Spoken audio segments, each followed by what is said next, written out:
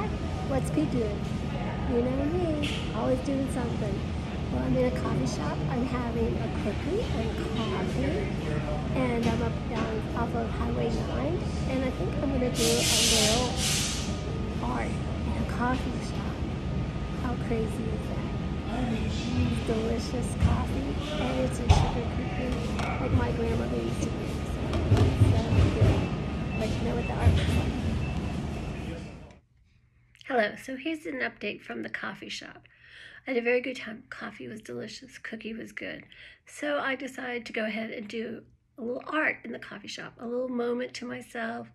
I had a green pen and a micron, and we all know I love a micron. And I drew Mookie. You haven't seen Mookie yet, but I drew Mookie. It's not that great, but it's okay. It's good. Good enough.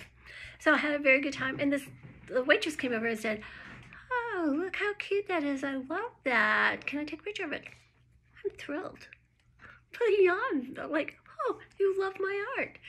And then she showed it to her manager, and he goes, "Well, I could do that on my computer in about 5 seconds." And I was like, "Huh, I guess this is not a place to do art." But maybe it was, and I have to, like, you know, the waitress liked it, I like it, so that's what counts. That's what art's all about.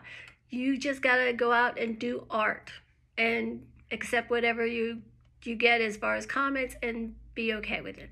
So that's what I'm saying. Love your art and love your dogs. Because there's my Mookie. I'll show you her in the future. She's very heavy. She's a very full-figured girl. That's all I can say. All right, bye.